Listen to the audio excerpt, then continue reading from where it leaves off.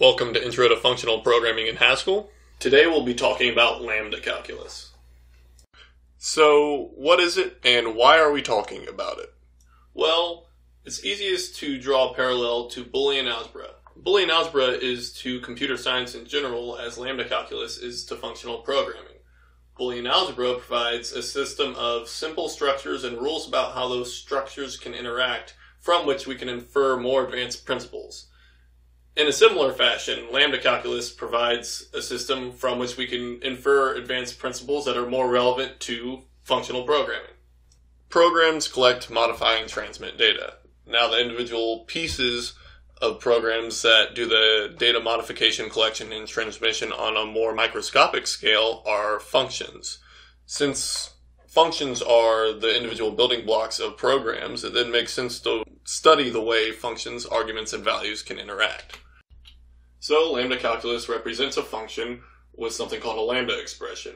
A lambda expression has a head and a body. And by the way, the backslash is used to represent the lambda in a lambda expression oftentimes because it is easier to type or more accessible than bothering to insert an actual lambda. So in Lambda Calculus, the head of the function essentially holds the function parameters, and the body describes what the function returns or results in. We'll look at these things more carefully in a minute, but for now here are some examples. In the first example, we have a lambda expression that describes a function that simply takes an argument and gives it back. It takes an A and returns that A. Now that A might be the number 3. You put 3 in this function, it'll return 3. You put the letter H in this function, it'll return the letter H. The second example describes a function that takes an argument and simply ignores it. Give it anything and it always gives back whatever Z is. So let's talk more about how we actually fill arguments into lambda expressions and more complex expressions in general.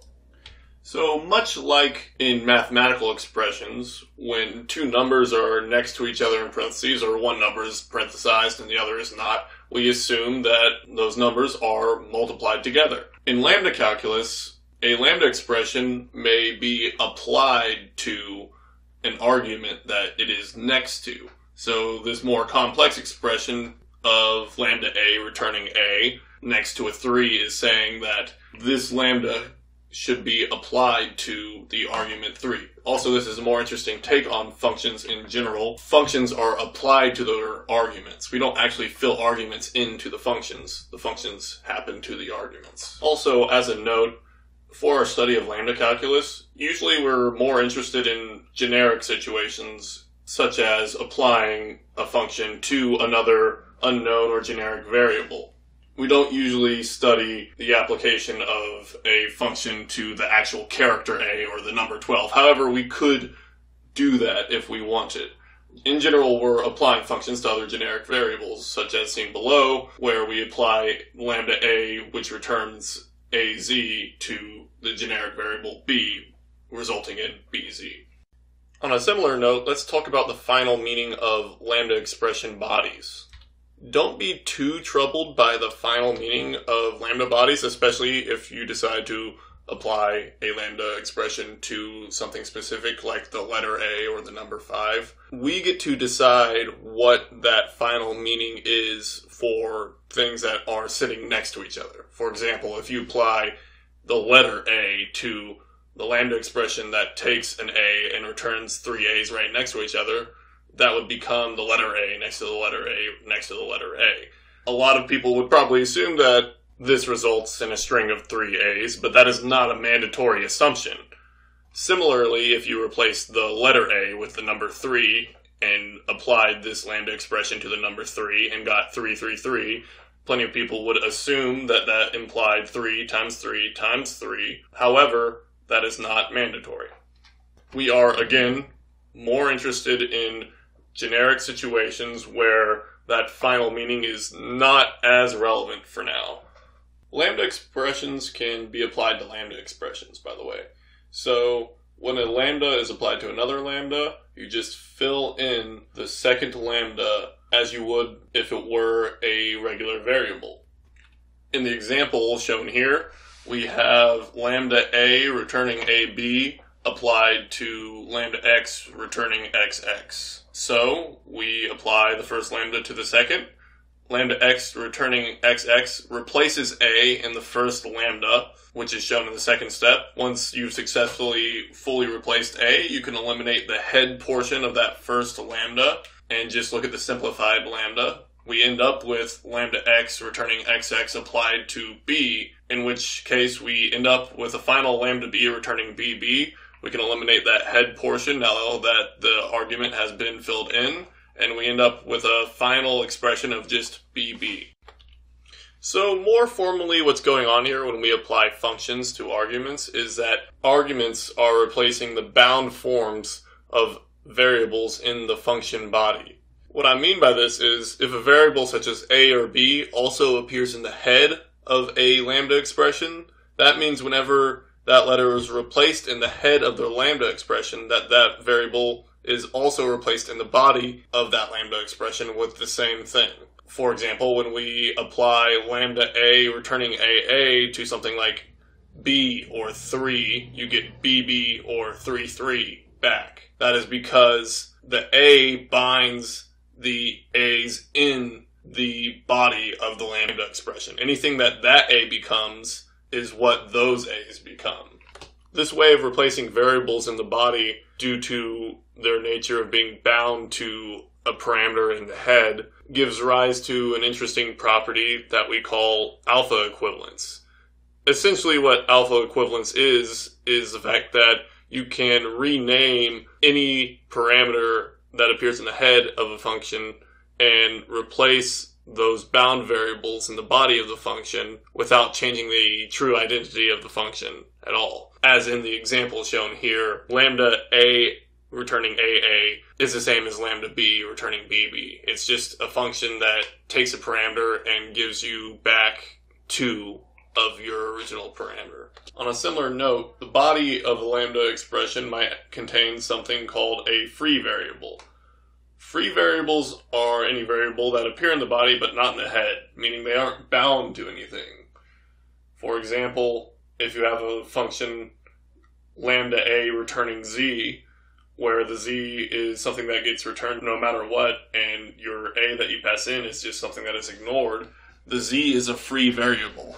Furthermore, alpha equivalence does not apply to free variables. Lambda a returning az is not the same as lambda a returning ay, even though lambda a returning ay is the same thing as lambda b returning by. The reason being that z and y, since they are not bound, could essentially signify constants of some kind that are unique to the function and not necessarily interchangeable with one another. So the process of taking a complex expression that involves multiple lambdas and standalone variables and applying lambdas until you can't anymore is called beta reduction. Function application in general is carried out by the leftmost and outermost function in the expression.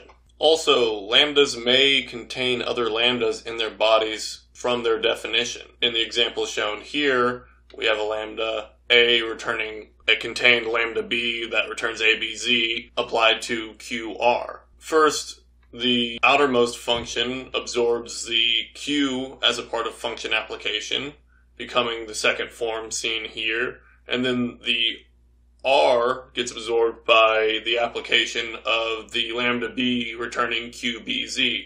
Notice that the a still binds the a that is inside of the nested lambda expression. As you may have noticed so far, we've only considered lambda expressions that take only one parameter. As a matter of fact, within lambda calculus, all lambda expressions may only have one parameter.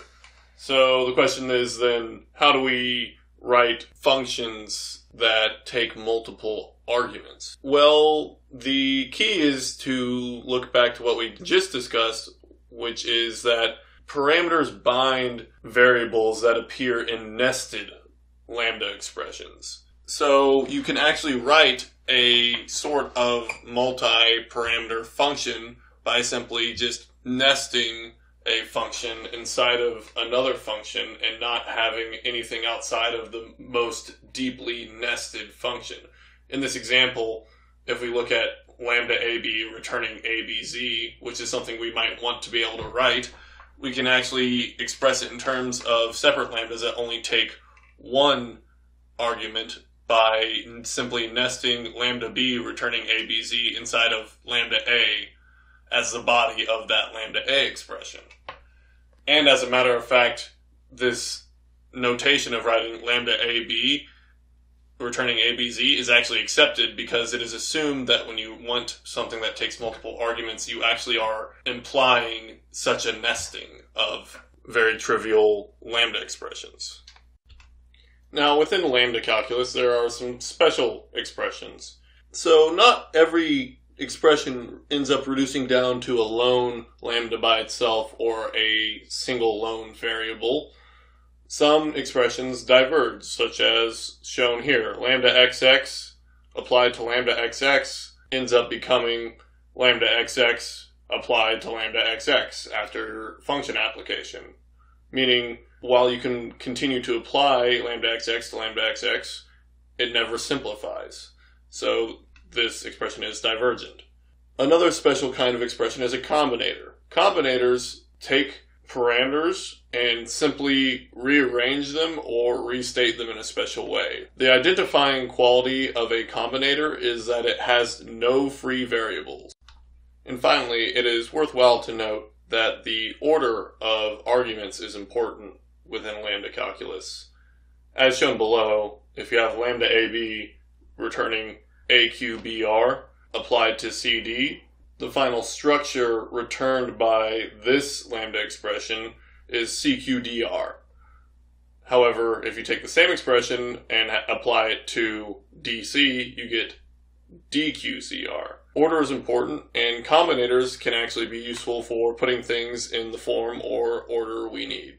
That concludes our first lecture. Please like and subscribe if you plan on following the series. See you next time.